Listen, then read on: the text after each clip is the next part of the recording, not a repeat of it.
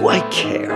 Oh yeah, I'd do anything to be one of those well-dressed GQ posers, but I never get it right. Daddy was a dandy. My Uncle Richie was a dandy's dandy. My brother, as dapper as they get, makes all the gals randy. I don't know where to begin. No matter what I do, I always wind up dressed like some Macy's window mannequin. Yes, I admit, this obsession I can't quit.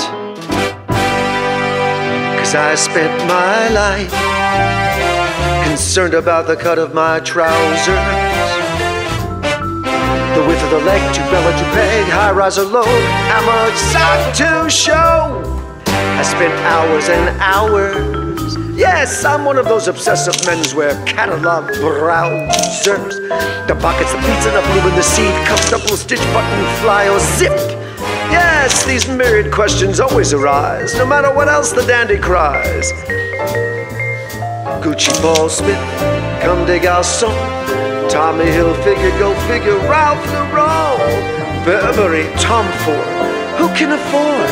It's always McQueen, of whom I dream. Armani, no, my money. I pondered long and hard. Fashion's avant-garde. Studied L'Uomo Vogue for hours, seeking haute couture's mystical powers. Comparing lapels, which one compels? Is it peaked, is it notched? Which most runway watched? Buttonhole sleeves, one vent or two buttons or three? How much shirt cuff do we see? Obviously, I passed way too much time in the tailor's parlor, exhausting myself with the details of a dandy. Does anyone here understand me?